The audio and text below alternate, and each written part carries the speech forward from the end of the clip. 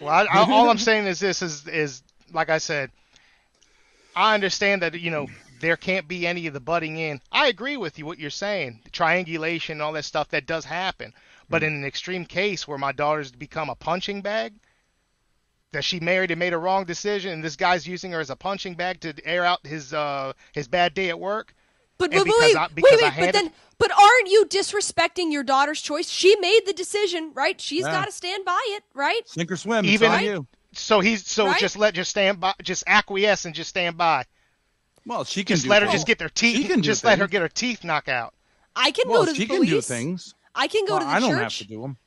But I don't think it's What if the guy's? it's What if he doesn't abide by the law? What if he's I not? can run away. She has recourse. I can run away. I could call the police. I could go to a battered What if he took women's all your shelter. money? This is Her my private point to life. you, talking How trees. she raises her kids. It's on her. She You could ask me for advice. I agree with you. But I'm not I meddling agree in with her life. I literally agree with what you're saying, but what I'm saying is in the off chance, the father still has to, in case some crazy crap pops off, she has a rock that she can fall back on, that she knows that if something goes south, if crap hits the fan, if it's all down to the wire, I've got my dad. My dad's in my corner. Yes. Yes, not saying you give her money to pay If your her husband bills. if her husband dies, yes. If her husband's alive, that's her corner. She chose that corner.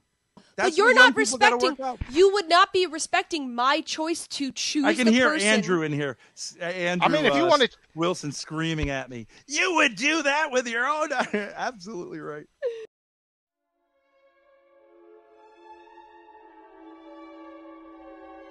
After having engaged with Ben Thorpe, I realized that the current crop of enemies that I have, I'd rather have them because they at least aren't yellow. They at least have some guts and they have a little bit of a fucking spine and a little bit of backbone behind them, for God's sakes. Fundamentally, at his core, Mr. Thorpe has shown us that he suffers from what's called a yellow streak. When you have a yellow spine, and you've got a bad back that way, you tend to allow other people to take care of your problems for you.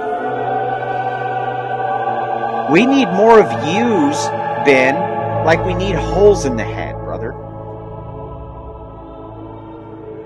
Life's not that hard. Being a father is fun.